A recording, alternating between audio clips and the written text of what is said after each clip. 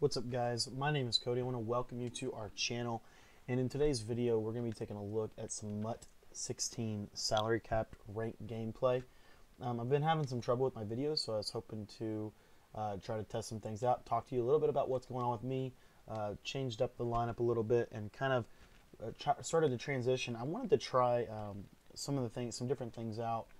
This week I'm working with kind of trying to see if my quarterback does matter. So I'm using the Road to the Playoffs edition of Tom Brady, and we're going to see kind of how things go with him. Starting off, we're having a little trouble getting our roster set up, so we're going to have to burn a timeout because we weren't able to get that done in the depth chart because we had to finagle some things around to get all the right players. I've actually found something out a little bit new, and that is the way that I've been running my scheme. I found that I don't know that zone coverage really matters anymore. I'm not quite 100% sure on that.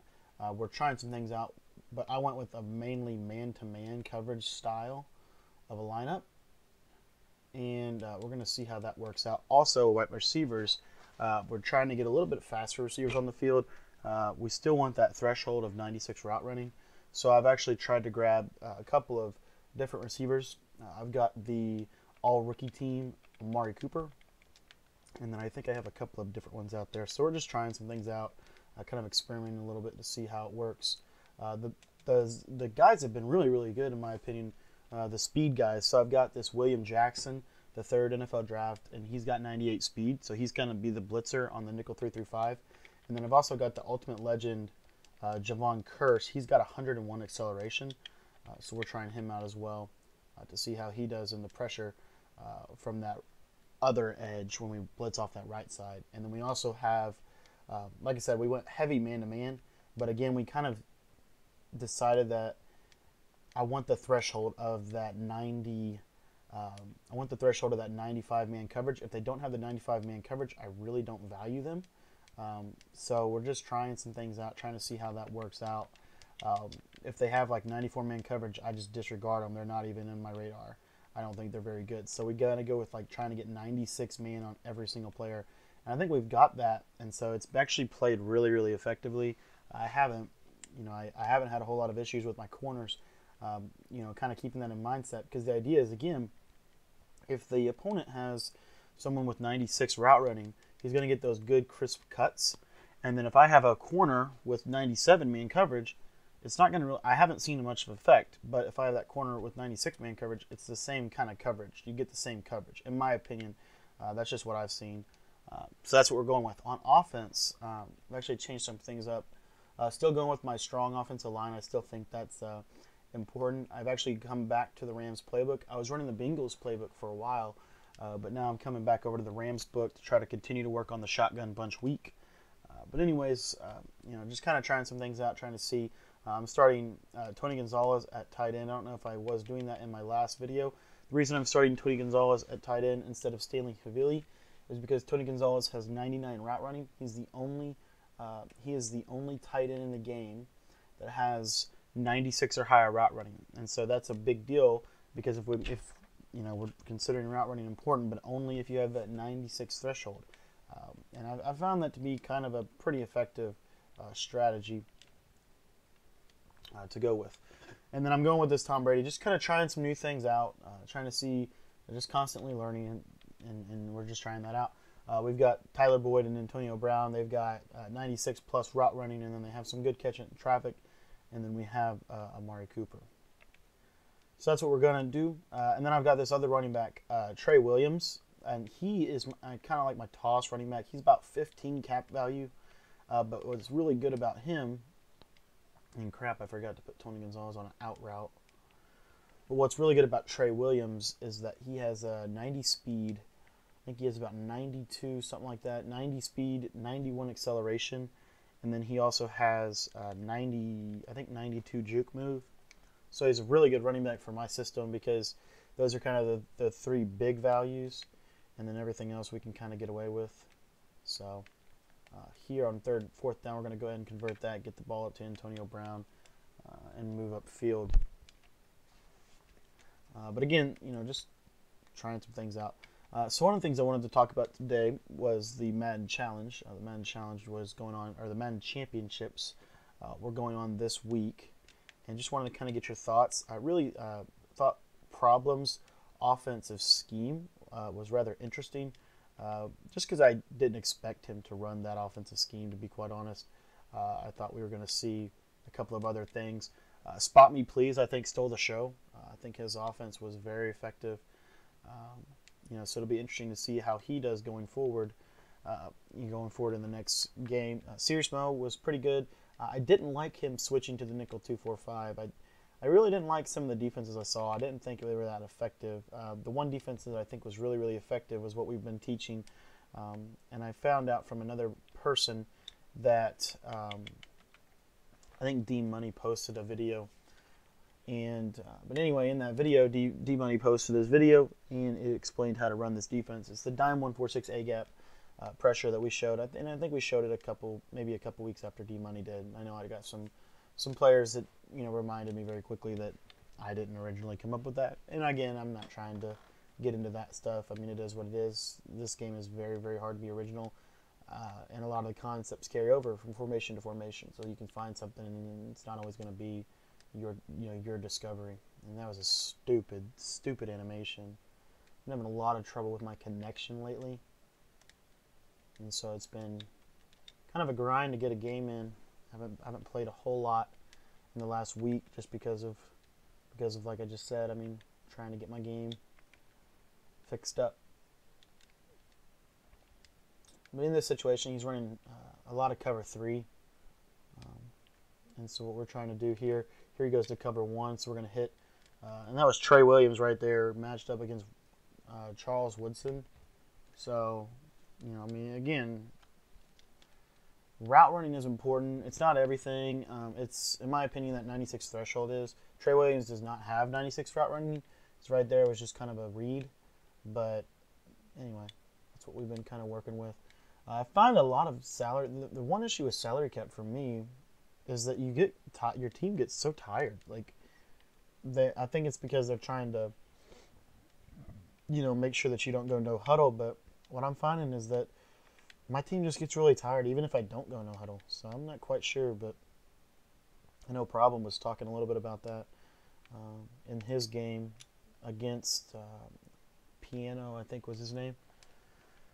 So anyway, but one of the things I do want to talk about with Madden Challenge is, why watch it? Why would you watch the game? Because you know what everyone's going to run. I think the cool part about the Madden Challenge is always to see how you got guys like Problem who run very simple offense. I mean, it's just straight fullback dives, mixed in with some inside zones, and then post corner routes and things like that, which is pretty much, I mean, that's really that's all I've seen him run so far this season. So inside zone, fullback dive, toss, and then a couple of other little things here and there, but those are the main things. And then he uses the flooding concept that we all use from several different formations. And what's interesting about Problem is that he still is able to go up against these really top players and still be able to be effective. And I think that's why it goes all the way back to execution is the king of this game. Can you execute under pressure? And can you get that 4th and inches? And the game that Problem did lose, he wasn't able to execute his fullback dive, unfortunately, and the guy got a stop against it. So it just goes to show that sometimes the best even can't always execute. And here we give up a big run that Javon Curse is going to save us. We're using the speed version of Javon Curse. He's I think he's like 28 cap value, which is pretty good for me because he's kind of the main player on my defense, and for him to only be 22 cap value. We are having some freaking connections issues, though. I don't know what's going on. Auto motion is probably going to be PA. Nope. Power O. Interesting. But yeah, so with my team, with my lineup, real quick, the main thing that I've kind of tried to do is just find players that work for me, and then go from there. So I'm user controlling this guy, Lonnie Ballantyne. I don't know if you guys know who this guy is. The cool part about Lonnie Ballantyne is that he's only 10 cap value. He's very similar to, in my opinion, he's very similar to Calvin Johnson. He's not as good, I don't think, but he is very similar, and he does a really good job for me. Now, again, some people would rather use Anthony Barr or whoever, but for me, I like this guy. I know Spot Me Please was using Ryan Shazier, but again, those guys were running a lot of double loop 3 blitzes, and so they were using their linebackers. So again, I run this nickel 3 through 5 odd, so I have to use her. This safety right here in the middle of the field. It goes with quick slants. Oh my gosh, flat route, guys. That's so annoying. I have someone in the flats and they throw to the flats. Okay, so one of the things I wanted to do is I wanted to talk about kind of what we're going to do with the YouTube channel coming forward. So what we really want to do is try to give videos that help you guys. So I'm trying to find a way to make really useful content that is helpful. And I mean, always suggestions always help. So if you guys have anything that you would like me to do, if you would leave that in the comments. I can't promise that I'm going to do exactly what you want. I may do a different version. I may not even do anything with it. My goal is to try to reach the most people, to try to help the most people with the game. Now again, I don't claim to be the perfect player. I know full and well that I'm actually not very good, but I do like to play and I like to talk about the game. I think I have a pretty decent perspective on like how to make a good play. I'm not always the best at executing. That's why that's why I lose games oftentimes. It really has nothing to do with my scheme. It's that I can't execute. One thing that's interesting too, guys, to check out maybe is this Sean Taylor. I don't know if you guys are familiar with Sean Taylor, but basically I think it's the speed edition, but Problem and Serious Mode both were using him, or they weren't using him, but they were using him on their kickoff team, and he looked like he did a really, really good job for their offense. So let's see here, cover 3. Let me get that dot to Antonio Brown. So right here, just a little game planning. So it's like 159 left. This play, Rams Dig, is actually really, really good. It's kind of a concept we've been talking about all season. You saw, I think Spot Me Please use this. I know you saw Young Kiv use this, but basically just high pass lead it to Tony Gonzalez, and he'll like go up for it. Obviously, we weren't able to execute there. But anyway, I respect what I was saying. So like 2 minutes right there. I mean, I shouldn't have passed it. I just wanted to show you guys. But what you want to do is you want to kind of take their timeouts with them. You're playing possessions. You're not playing for, scoreboard or whatever. Like my job right now is to play for possessions. So that's why you'll see me. I'm kind of content right now with the field goal. A field goal is fine for me because a field goal puts me up 1 possession. Right now he's up 1 possession, but a field goal will put me up 1 possession. That's why I go for 2 as well, to get up a possession. Okay, so just some thoughts as you guys kind of look for how you're going to go about playing this game. Brady's going to get my man Trey Williams involved. Yeah, so now we got a 1st and goal. He's got 3 timeouts, but he's going to get the ball back, and ideally he's not going to have a ton of time with the ball. That's the goal here. All right, so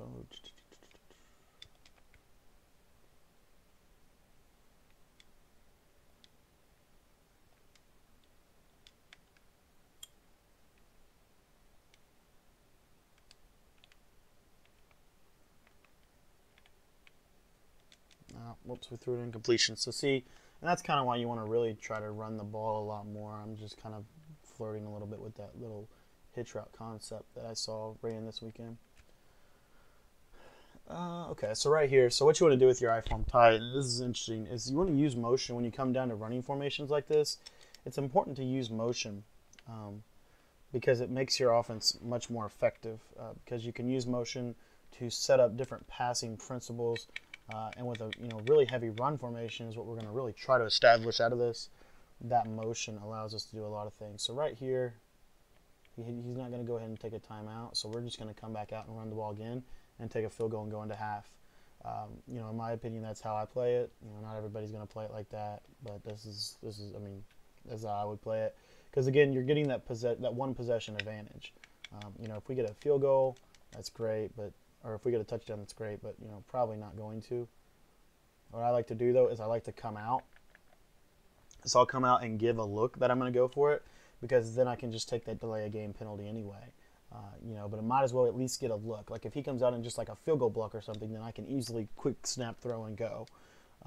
You know, but that's kind of how I play it. Again, see like right here, so he's in goal line. So this is very easy for me. I'm going to immediately go for this because he's not in a defense that's set up to stop this. You know, I can get a quick little out route to Antonio Brown, get in for 6. But again, and that's why I do that, because sometimes guys, you know, sometimes they don't, you know, sometimes they hesitate. Now again, that's probably more of an off or an online thing than an offline thing. But you know, I mean, if you can sneak one of those in a game is pretty powerful.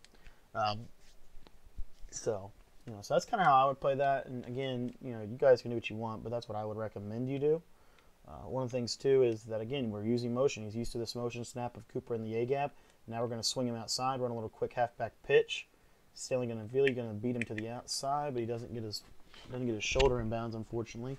But again, that's kind of the thought process. Now see, we get the ball, and this go back to the field goal real quick.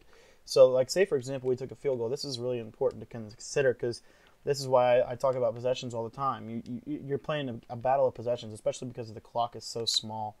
But anyway, real quick. So if we were winning like 9-7 right now, right? So we were up 1 possession, and then we come out and say we go down and we get in a 4th down situation again. Well, then I would probably go for it because then I'm thinking touchdown, because then a touchdown is going to put me up by 2 possessions. You know, but just kind of some of those things that you guys have to think through as you're playing this game. But anywho, that's how I play it. Not everybody does that. But like right here, so, and you can't take sacks in this game. I don't know why. I take way too many sacks. But okay, so to go real quick off that point though, so like right here, we got about 3 minutes left in the 3rd quarter. And this is what I think is the most underrated part of Madden, is like the chess match that you have to play. You know, throughout it to get a good win. But dang it, I almost threw an interception. Okay, so go back to game planning real quick. So I got about 3 minutes left. So you're thinking ideally he's probably going to have, you know, a couple more possessions at the ball. You know, so again, obviously you don't want to turn the ball over. You want to play kind of safe here. We're going to go to the inside zone, see if we can pick it up, make it a manageable 4th down, because we know we're going to go for it. The reason we're going to go for it is because of the time on the clock. Okay, so, and he's been running similar things defensively for the majority of the game. So I'm thinking we can probably hit this route to Brown. Possession, catch that. That goes back to like knowing your opponent, kind of filling him out. Even when he comes out and running plays and things, we're able to kind of get at least a read on what he's doing. He's been showing cover 3 all game. He hasn't adjusted to that corner flat streak combo at all yet. So, you know, that's an important thing to think about. Another thing to think about too is something like this situation. So we're going to swing Havili out because he's probably showing a little blitz look. Yep, he goes cover 0 blitz. We're able to get Havili one-on-one against a safety. You know, but real quick, go back to game planning for just a quick moment. The reason we went for that is because of the possession battle again. You know, we're only up by 1 possession. And if he stops us, we're still only up by 1 possession. We're not getting any better. So, like right here, it's vital. You know, like it's 4 down territory right here to score a touchdown. That's why I'm okay with, you know, maybe checking down to a quick run just to show it to him, let him see that we are willing to run the ball from this formation. But now I can, you know, maybe quick snap a 4 vertical play right here, catch him in a bad defense, and we end up screwing up and throwing the ball into the ground. But that's kind of some of the things that I think is important to think through and strategize about. You know, you have your scheme, and that's important, but again, you know, it's not it. That's not the only thing you have to worry about. You have to worry about your, I mean, you really do have to worry a lot about your, how you're going to combat certain things that come up. So like right here, we're going to run, now we may get a delay game here. We're just going to check out to the flat. That's fine. So we knew it was 4 down territory. I didn't like that read. I spent way too much time screwing around. I audibled to the wrong play right there. But anyway. So like right here, this is because if I say, for example, I take a field goal, it's 7 to do. It comes 15-7, which means he can tie the game. It's only a one possession game at that point. So this is where we're very intentional about going for it right here, trying to make a play. Get the crossing pattern. Amari Cooper, can he fight for the end zone? And he can't. Now he's got a very long drive here, so let's see if we can't maybe throw him off. We're going to obviously bring the house defensively.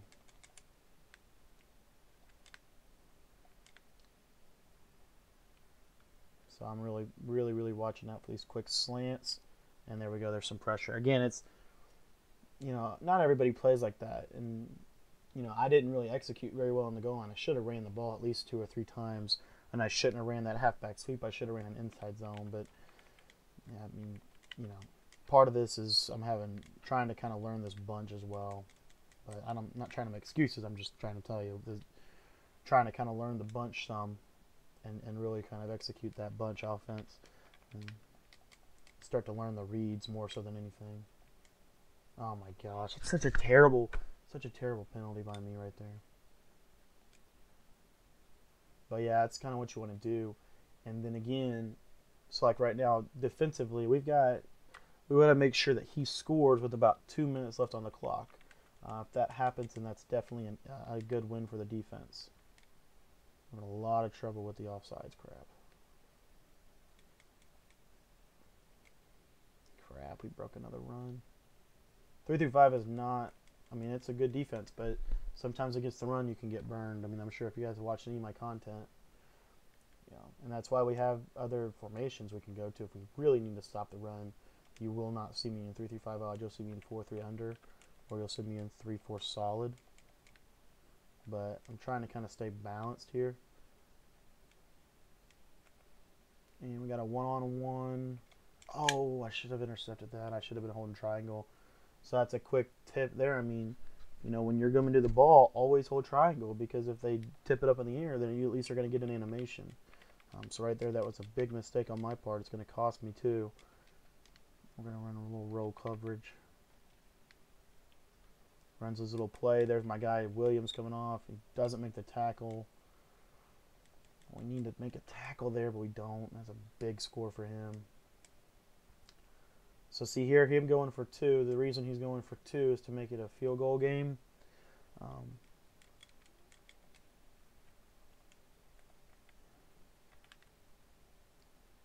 And we should get him, yep. So see now, right now, guys, we're in a really good position. If we're just playing to win the game, this is where you score with 0 seconds on the clock. We're not coming out trying to do anything crazy. We're thinking field goal last minute. That's really it. If you get a big play like a kick return or something, or they come out in a cover 0, then that's fine. But you don't want to force anything. This is a really big drive for us. This is a big point here. The reason you don't want to force anything is because you have nothing to lose. Right now we're in the driver's seat because we win the possession battle, because we have the ball and we're losing by 1 possession, which we're going to be able to go down and get a field goal. So it's very safe offense right now. No turnovers is important. But and again, we're also going to use clock. So like right here, we're going to take it down to the 4th quarter. Because again, we're just trying to get a field goal, get out of there with a W. If your goal is to win games, this is how you do it. This is part of how you do it, I think. And this is how you kind of strategize and game plan. This is how you win games you probably shouldn't always win. When you play games like this, a lot of times you'll actually win games that you probably should lose. The guy's probably better than you, but because you're smarter, you're game planning and you're doing all that stuff, it makes it a little easier on you to be able to be effective. It's like right here, he's check down to an inside zone, get the clock going. Nothing too crazy.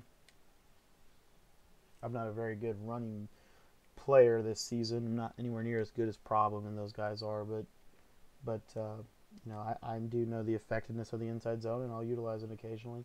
Like right here, he's showing a cover 0 look. So what we're going to do is we're going to try to get the ball out of our hands quick. See, so here he goes offsides. That gives us a free play. We'll end up taking a shot here and go up to Tyler Boyd. He was one-on-one.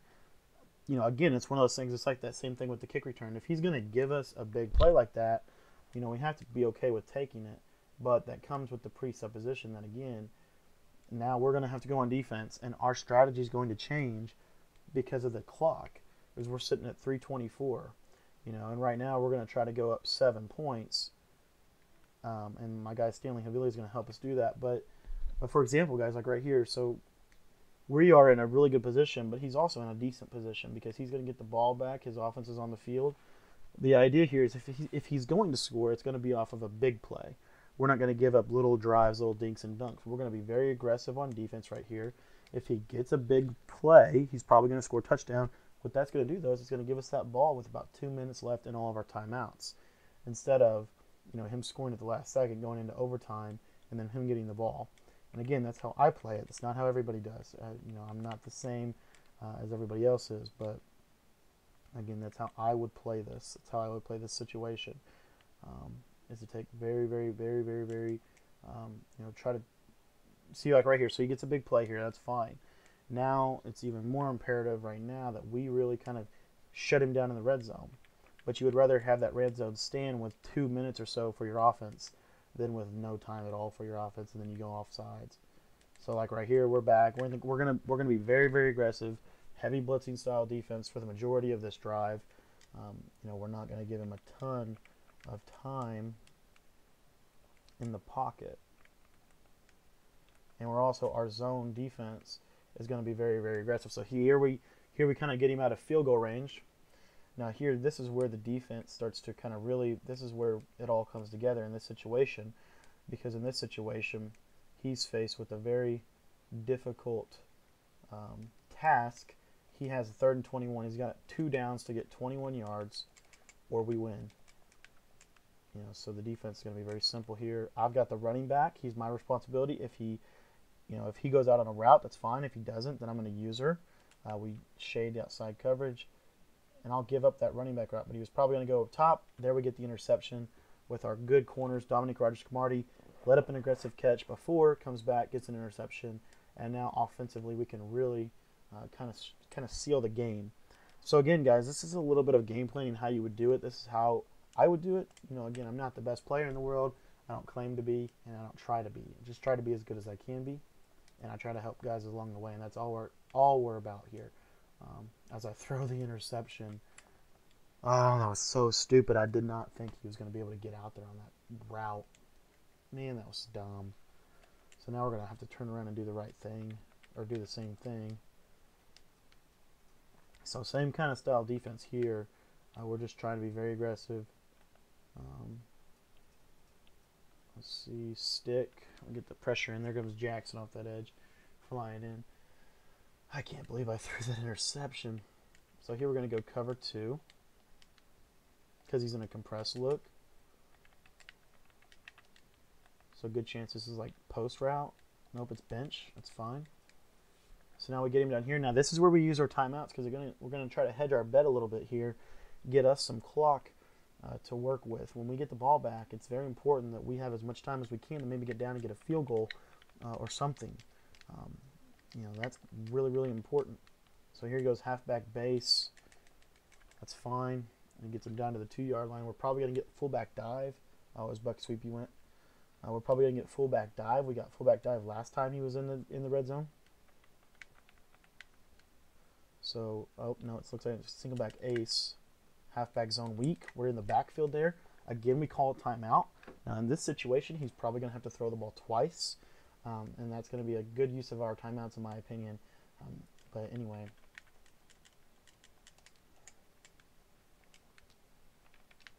so right here, the only thing I'm really worried about is a quick crossing pattern.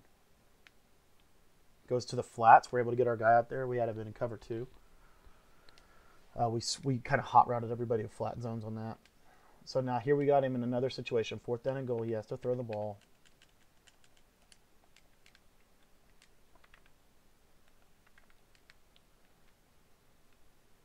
And there we go. And there's a stop. And so we can easily, a couple fullback dives here, and we'll wrap the game up.